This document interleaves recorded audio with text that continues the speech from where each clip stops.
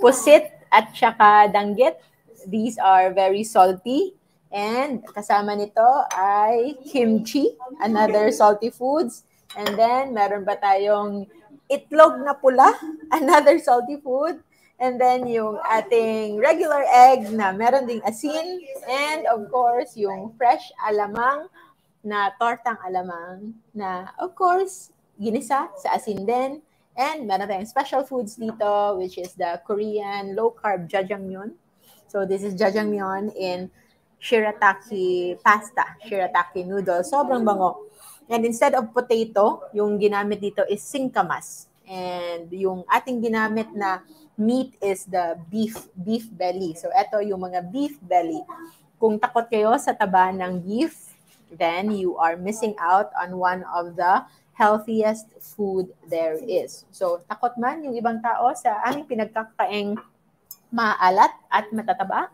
But we are not afraid because when we eat these foods, when we eat them without rice. So, meron ba kayo nakikitang rice dyan? Wala. We actually don't have rice here because ang pagkain ng maalat at pagkain ng matataba ay nagiging nakakatakot lamang if you pair it up also with high carb intake. Carb in the form of sugar, sweets, asukal, matatamis, fructose coming from the many candies, processed foods, mga cookies, and also coming from starch. We always emphasize on the amount of glucose na nasa starch. Ano yung mga example ng starch?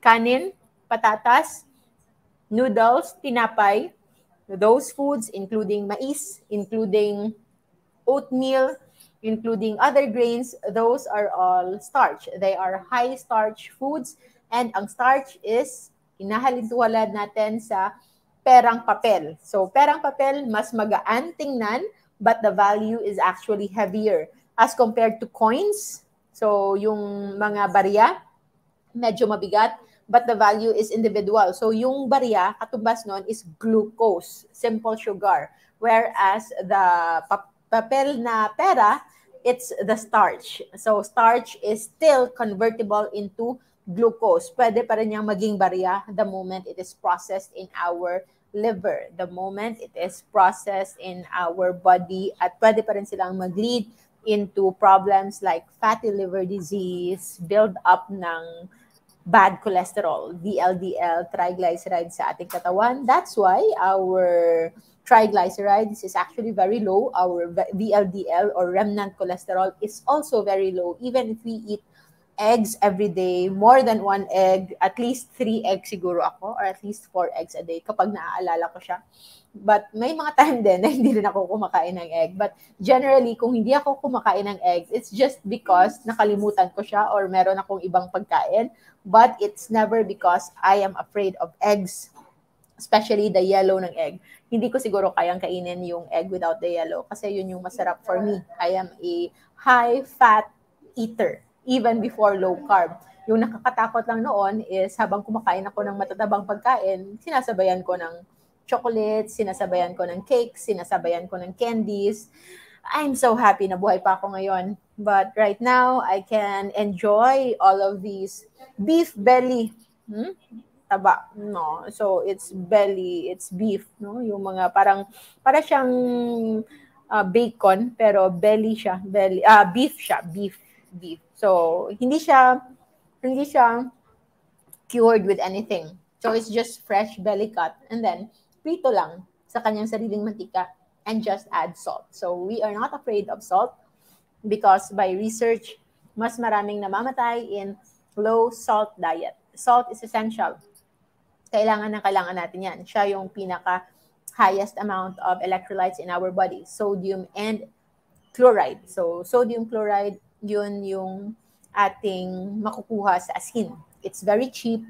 Yun yung pinaka-essential, especially if you are still transitioning sa low carb. The moment you eliminate your rice, the moment you start removing your pasta, your sweets, your carbs, mas kakailangan ninyo ng higher salt intake para mawala yung usual na side effect ng mga nagsisimulang nag-low carb na sumasakit yung ulo, nahihilo, parang nahihina, kulang lang kayo sa asin. There is even a book called The Salt Fix by Dr. Nicol Antonio. And yun, it highlights how salt is very important and how we shouldn't be afraid of salt. So, yung danggit, konti na lang. Tatlong pusit na siguro ako at nakaka-4 na danggit. And of course, kakainin ko ito with vinegar. And so, that's just our Sunday salty low-carb foods. And this is all prepared now. Ngayon pa lang kami kakain. And it's our normal to eat late, to eat not very early in the morning. We've had a meeting this morning, but nagkape lang kami.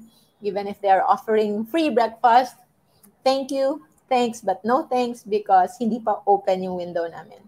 So we also don't do keto because keto is deliberate na very high fat intake at merong maraming restrictions. But with low carb, you don't need to think na kailanganin mong damihan talaga yung fats. But you just need to focus on low carb foods. Kontian lang yung carbs, big carbs remove. And you can just enjoy foods as is. Kung ano lang yung natural na nandyan, just know the big ones that you need to avoid. Okay? Because low carb is a kind of diet na pwedeng gawin ng lahat sustainably for everyone, even kids, even elderlies, even centenarians, even 100 years old, okay lang sila with low carb. You can check the JGC Rojo food list for you to be guided. Meron tayong safe list dyan, especially for those who needs to heal.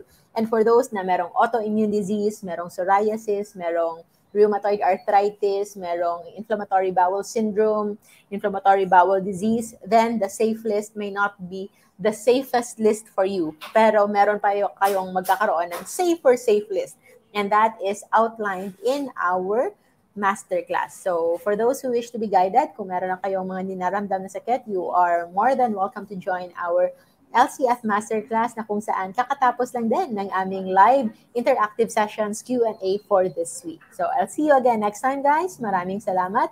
You are welcome to be a part of Life Without Rice for food inspirations, for more low-carb food inspirations like this one, and for motivation at mga questions naman. You are welcome to join Low Carb Feasting and Fasting Community. So maraming salamat and congratulations to each and everyone part na ng ating masterclass and also those who joined our Taji 100 Challenge for February. So kasabayan natin yon. It's 100 miles of running, walking, hiking in 28 days. And we completed it in just 26 days. So maraming salamat everyone. I hope you will always remember na kahit anuman, kahit saan man, you can always stay low carb. Why stay low carb? We stay low carb so that we will all stay safe. Have a good day po.